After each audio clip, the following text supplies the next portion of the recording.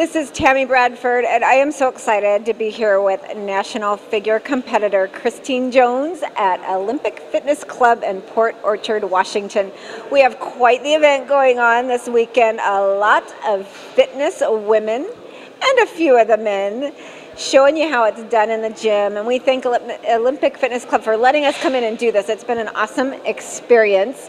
You have been here for 2 days already. Tell us a little bit about your journey to get here, where you're from, and what you've been doing. Well, I live in the Mill Creek area, and I've run into a lot of people that I know because I'm part of that community, and I actually have been part of the Pacific Northwest fitness community for a long time, even though I quit competing for a while. So I got to run into a lot of the people that I know and got to take some selfies with them, and it's just, the accommodation has been incredible. This is a great gym. I love Port Orchard. Olympic Fitness Club is just, the equipment, the staff is very accommodating. I've had a great time so far. It's still going. Everybody is super, super friendly here. Everybody that works in the gym, all the people that are here to work out, get their fitness on, and all the women that have come to participate. It's just been an incredible group of people. Yeah. Now, you said that you had competed quite some years ago and are getting back into it. Right. Tell us a little bit about how you started, why you stopped, and how you ended up back in the fitness industry. Oh, thank you for asking. I actually have been working out consistently for 20 plus years. So it's a part of my life. It's, it's like taking a shower for me. The gym is my reprieve. I love it. It's always happy to see me. Never in a bad mood. And I love being a girl, and I love weights. So that kind of defines me. I competed in the early 2000s, and I was married at the time. So I competed in figure, and I got runner-up at the Ironman way back then. And my kids were little, and I don't want to launch too much into what was going on with my personal situation, but it was just more. It just wasn't conducive at the time for me to compete. So kids got bigger, things happened. My kid's dad is remarried, and we're both off onto different ventures now. And I decided in 2013, I was actually, the people around me were like, you need to compete again. Get back up there. So I did the Washington State Championships in 2013, and I had a great time there. It's a great show. And I won my class there. And I decided that I wanted to continue to compete. I did the Emerald Cup, and I was actually due to do nationals at the end of this month, which is November 2014. And because of things that have happened, I've talked to some judges and some people, and I'm definitely going to compete again soon, perhaps next year. And I'll fill you in on that. I'm going to talk to some people about my program, because everything's not perfect. We want to see it, and we know and appreciate that you can let us know that life happens and that it doesn't always go perfect and according to how you would like it to go. Oh gosh, no. Not for anybody. I don't think that, if you have a passion to work out or compete or whatever it is that you're excited about, you need to just do it. You need to just make it happen. That's what's happening for me. I have my own challenges with my things changing in my life, with my training, with my diet.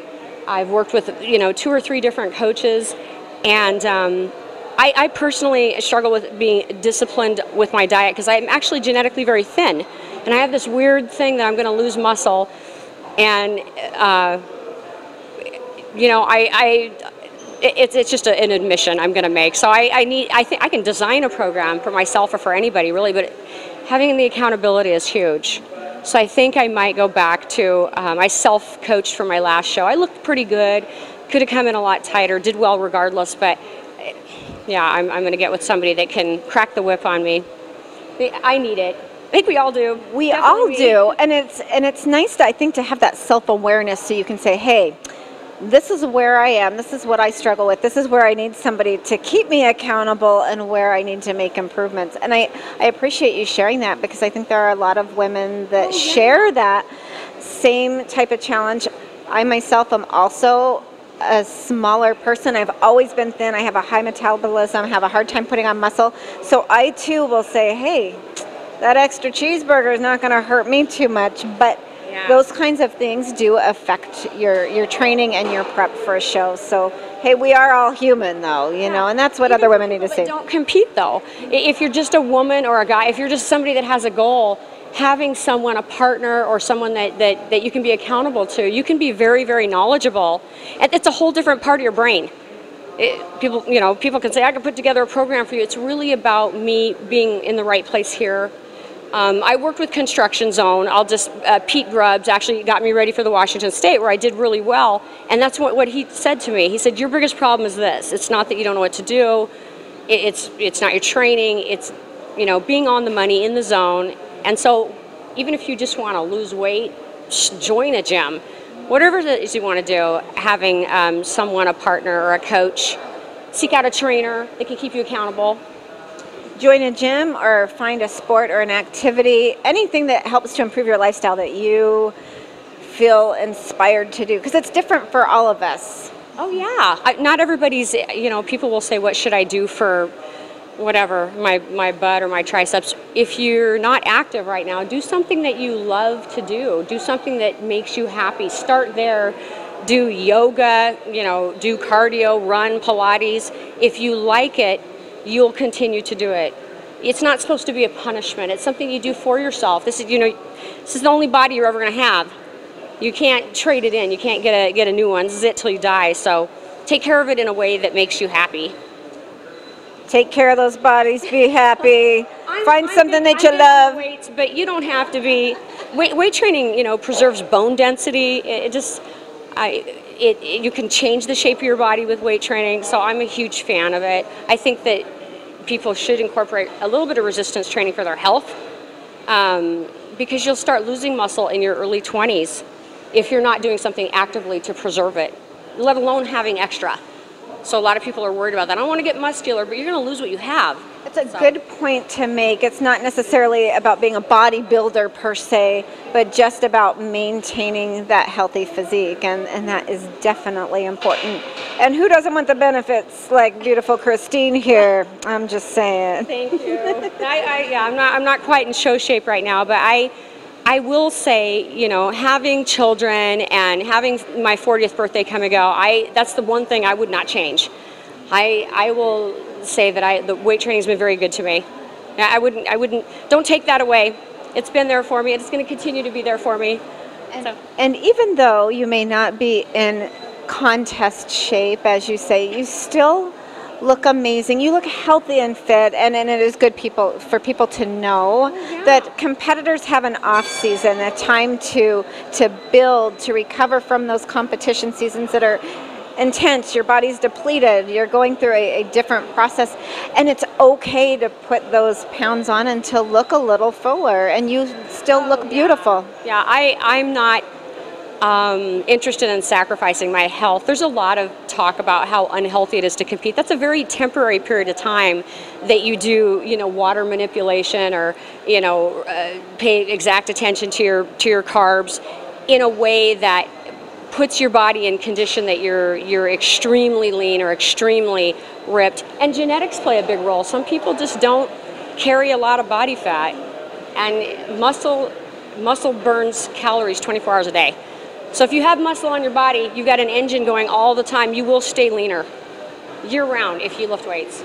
This woman knows what she's talking about. And we're going to be bringing you more from Christine Jones from our Olympic Fitness Club shoot.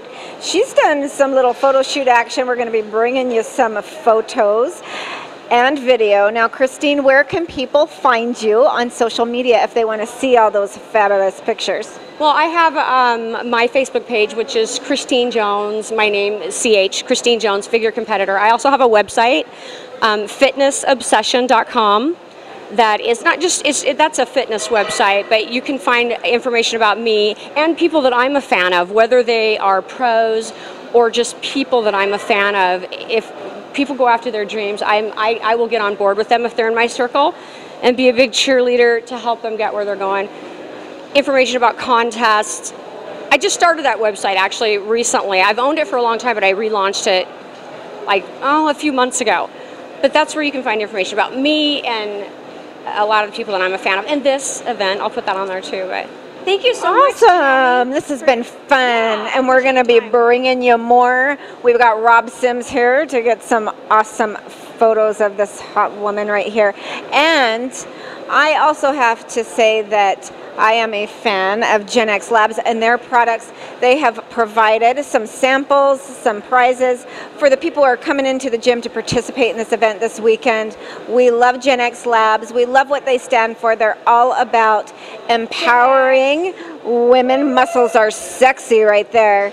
Empowering women specifically, but empowering individuals of all ages to become fit and develop a healthy lifestyle. And you can find out more about GenXLabs, their products, their team, and everything that they stand for on GenXLabs.net. So be sure to check them out there. This is Tammi Bradford signing out from Olympic Fitness Club.